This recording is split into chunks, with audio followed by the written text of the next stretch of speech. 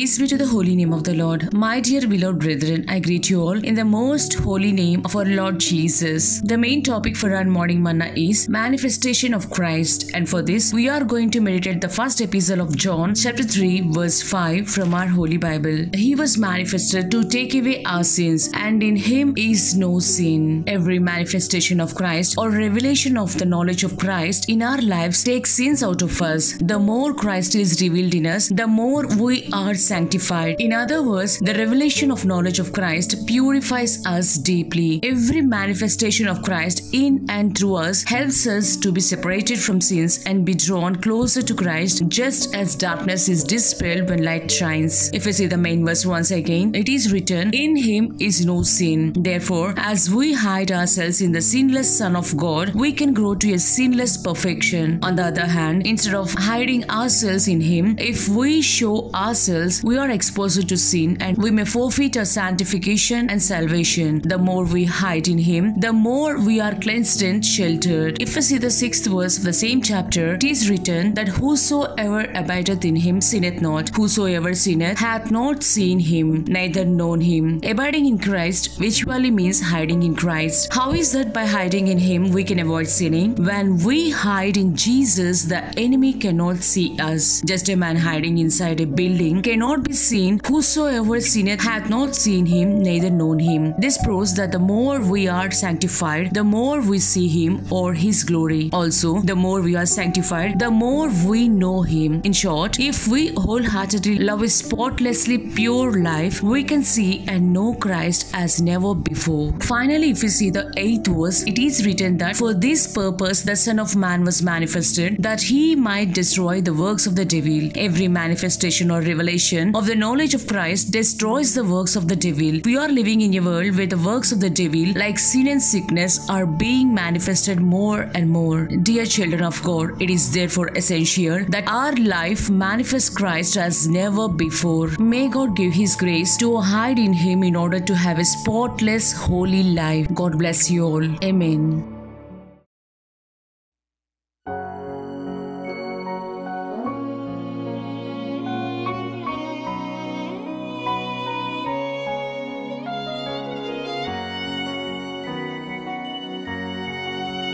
There have been times I was touched in your presence. There have been days I've said you're all I want. And sometimes I've been so full of your love that fighting sin wasn't so hard.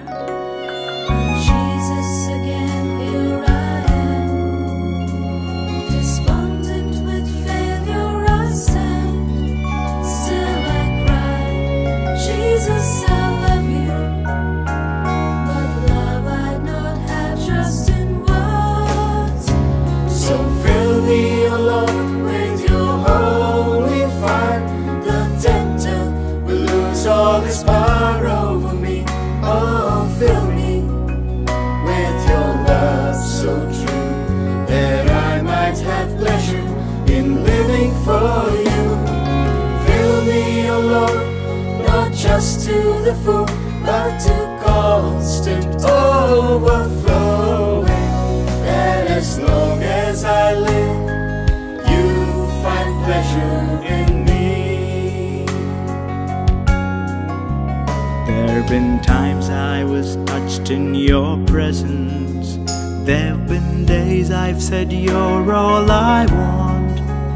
And sometimes I've been so full of your love that fighting sin wasn't so hard. But Jesus, again here I am, despondent with failure I stand.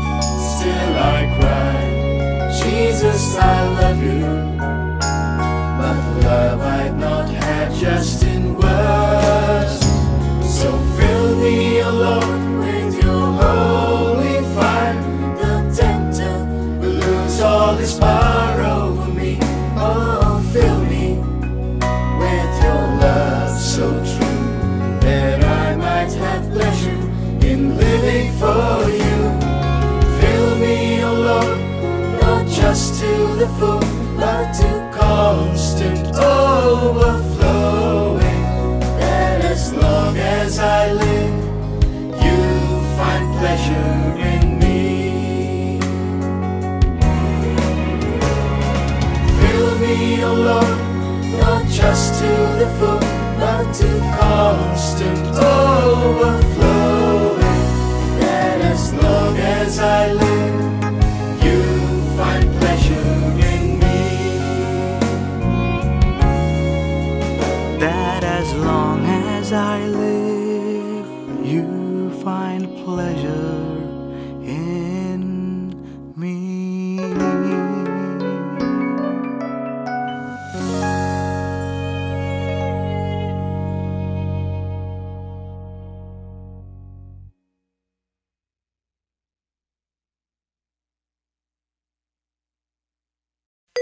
Thank you.